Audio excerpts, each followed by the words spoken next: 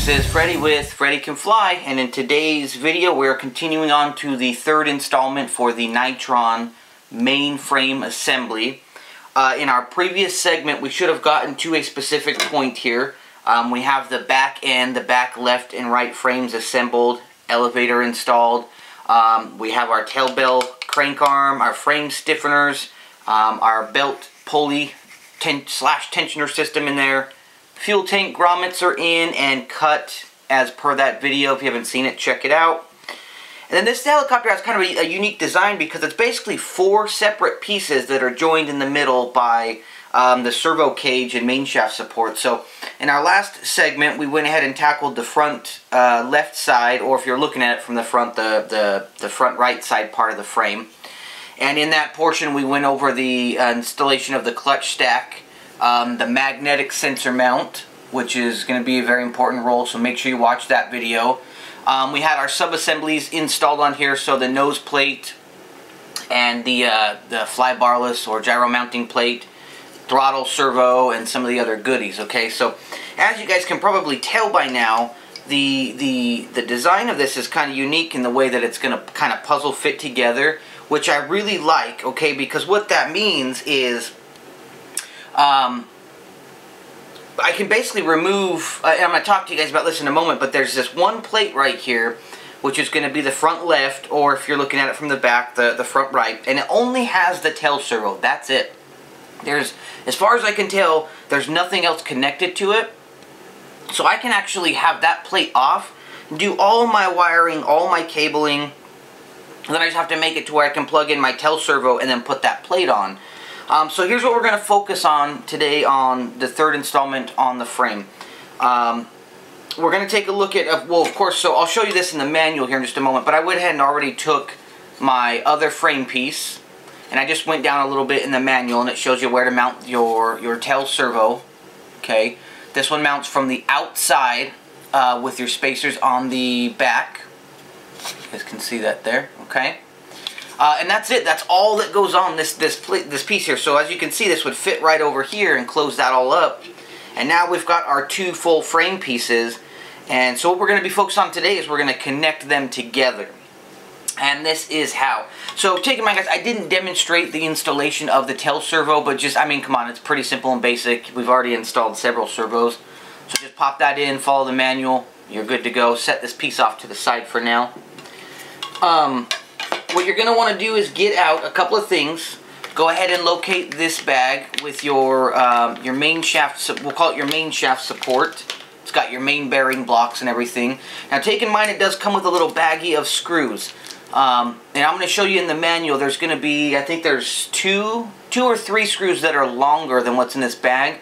But those screws actually come supplied with a different part. I think it's the bracket, the frame, this guy here, the little NiTron bracket. It's got a little bit longer screws that came in there for these two slots here, so there should be four of them, because obviously that spacer adds a little bit more of a gap onto the frame. Okay, so set your little baggie to the side with this, though, keep them together so we're not losing stuff. And then also, go ahead at this time and get out your, we'll call these the servo cage, if you will. I guess we could, that's an appropriate name, the little servo cages that they supply in there. Now this kit can house, on the Cyclics, okay, it can house mid-size or full-size servos, okay, and that's pretty unique. Not a lot of machines offer you that luxury. I'm going full-size on everything because I really want a nice powerful machine. I feel like the CG is going to be a little bit better with the full-size servos, to be fair, add a little bit more weight around center. But if, you know, when budgeting and expenses come into play, I guarantee you mid-size servos are still going to rock the heck out of this machine.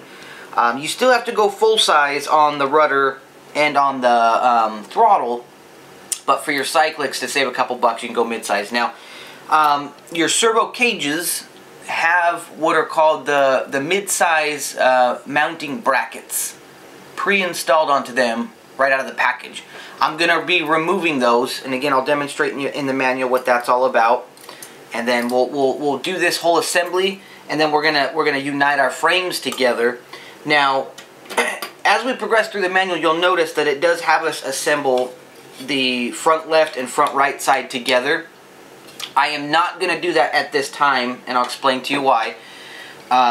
Because again, I want to be able to do all my cabling and all my routing as best as possible before I go ahead and lock this other side on. That way I don't have to take it back off later. If you want to, just go ahead and put it on now. Just don't Loctite anything on this side yet, because we're going to be removing it. Unless you plan on trying to route all your cables outside the heli. But I always strive for cleanliness and a really nice, neat looking model, okay? So let's go ahead, let's see, what else? Oh, really important tip too. If you guys remember, we've already done the main rotor build. If you haven't seen that yet, go ahead and check that out. I think that was like the first video we did. But as I've talked to you guys about, as I'm building this whole machine, as we get to this part where we're going to unite the frames, I know that this has a fully supported dual bearing cage around it. I always have the main shaft installed at all times whenever I'm assembling things that are related to the frame. So I'm gonna assemble and build the servo cage as it specifies per the manual and everything. But when I go to actually install it, I'm just gonna take my main shaft out of my main rotor. I'm just gonna pop it right out. It's just 2 bolts, right? Those two, or I'm sorry, 3. Your 2 locking bolts and the Jesus bolt.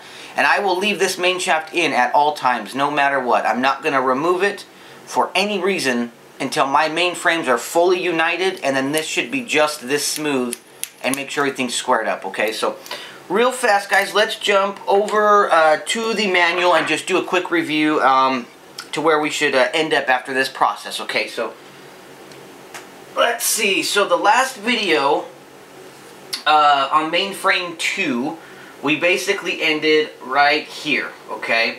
So moving forward, like I said, it has you do the tail servo mount. As I said, it's simple, straightforward. Make sure you pay attention to the output shaft. It's going to be facing up instead of down. Go ahead and mount everything on. That's all simple. Set it off to the side for now. So here's where we're arriving right here. Now this is pre-assembled here from the factory. You don't have to do anything. I'm going to insert my main shaft though, like we just talked about. And then it shows you here how to go ahead and put on the servo cages. Pay close attention to this, guys, because it does have this little recess and it's going to sit in. And the screws also are going to be recessed. So if you put them on upside down, the collars of the screws would be sticking up. And you're going to get interference with parts. So just pay close attention to the recesses and the orientation on the parts. Make sure you Loctite everything down. Now, at this step here, which we just talked about, right? So for your mid-size servos, it's got the mounting brackets, or as they label them, servo adapters. I'm going to go ahead and remove mine. If you're using the mid-size, well, just take the bolts out, Loctite them, and put them back on. I am not going to be installing my servos at this particular time. Reason why is I like to get the main shaft in, and I like to get this fit onto the frames first, and then I'll install my servos. You don't have to do it that way, but I just feel like these parts being divided, there's so much wiggle room in those that you might potentially get your cage slightly askewed. So I'm not going to risk doing that. I'm going to go ahead and just get everything installed first. Sorry, my wife's bugging me here. So moving forward, guys, we'll get that done. And so right here, so I'm gonna get this all installed, but then I'm gonna fit it to the frames. Right, the top 3 bolts you're gonna get out of that little baggie. This bolt here will come out of the little baggie, but then we've got these 4 bigger bolts. These ones we've already installed into the clutch bell assembly, as per the last video. But make sure you replace these 2 longer ones here. So you'll actually have some extra screws left over in the little mini bag that came with the servo cage, okay? Make sure you get those longer screws, otherwise you might end up rounding out your screws trying to tighten it down or something. So pay very close attention to that. And then we can kind of move forward. So I'm going to get up until this point here, and then we will come back and we will do a quick review. Jump back over to the bench real fast. And take in mind, when we come back for our last review, though, I'm going to go ahead and have this side still off. And then like we talked about, guys, don't forget to use the 2 longer bolts supplied with the bag that this came in for these other 2 remaining holes, okay? So, let me get to work, guys, and I'll come back and we will do a quick review. Alrighty, guys, so here we go. We've went ahead and joined the frames. We now have them together. You can see it makes a really nice solid block too. I mean, it feels good, it feels firm. You can stand up the machine now if you want to. Again, like I talked about the main shaft, I mean, that thing is perfect. I mean, there should be absolutely no reason why this is not. If this is hard to pull up and down, like if it kind of slides or notches or something, there is something that's not right, okay? So double check. But I like to keep this in at all times.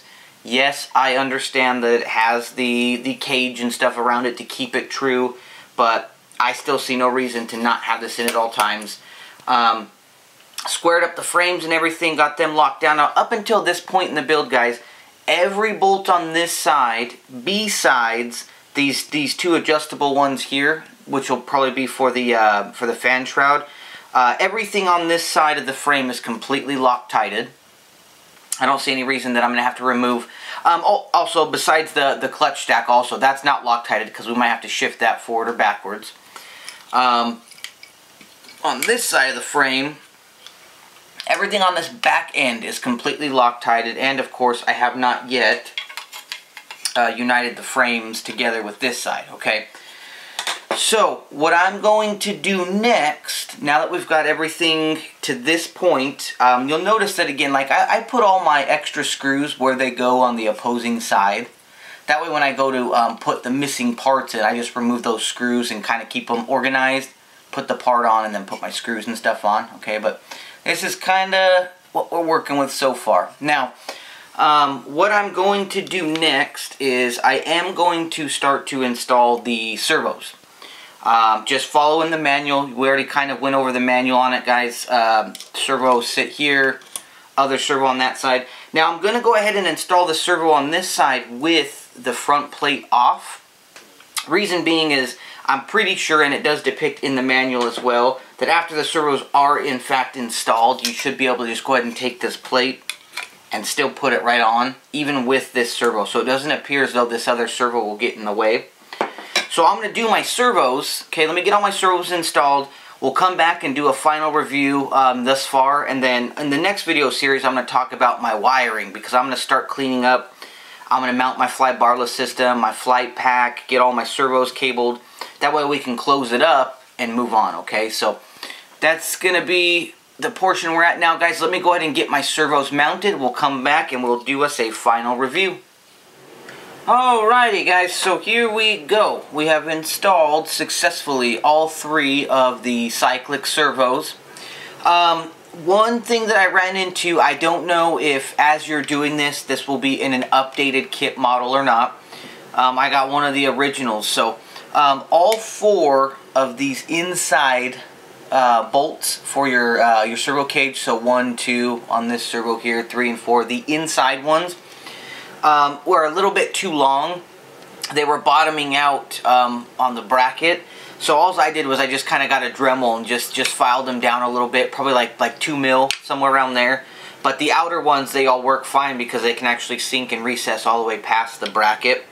So just a quick heads up, guys, if you're finding a hard time tightening those inner ones, don't force them. You're going to have to cut them down a little bit. Now, if your kit's got shorter ones for the inside, don't worry about it. Again, I hard mounted everything. I'm not using the rubbers on this model, just per instruction. And everything looks good. Now, at this point in time, what I'm going to do, guys, is take a break from construction. Even though in the manual it tells you to move on and do this and do that, I've got a lot of loose wires. I got a lot of loose cabling going on here. And right now is my best chance to come up with a wiring scheme and a wiring layout that I want to use to make the heli as clean as possible. And what I'm going to start doing from this point, and the next video in this series is going to be about the wiring, okay? But you got to realize, guys, I have to install a fly barless system with satellites, okay? So let's look at everything that's got to go into this machine. We've got all of our servos are already mounted on here. Take in mind we've got a tail servo as well. So we've got the machine. We'll set that like this. Okay, we've got the machine that we got to worry about all the wires for, and our tail servo. I've got my fly-barless control system, and since I'm a Spectrum guy, I'm using a satellite. As far as the motor is concerned, I'm going to be using the X-Guard switch ignition glow, so we got to worry about how to get all that wired up. We have our governor sensor we have to get wired up. We're going to have, for our power supply, we've got to go ahead and get our battery pack out. I'm using a Pulse 2550. So we've got a lot of stuff to worry about here that's all got to go inside. And I want to do it as clean and as neat as possible. Okay, so what I'm going to be doing is I'm going to leave this side plate off.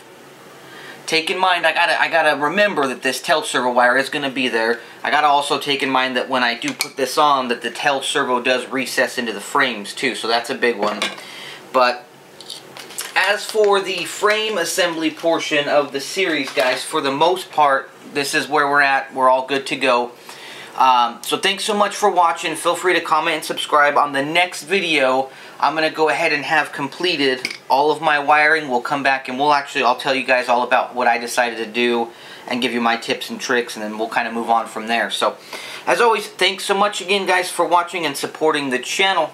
Remember, my friends, if Freddy can fly, so can you.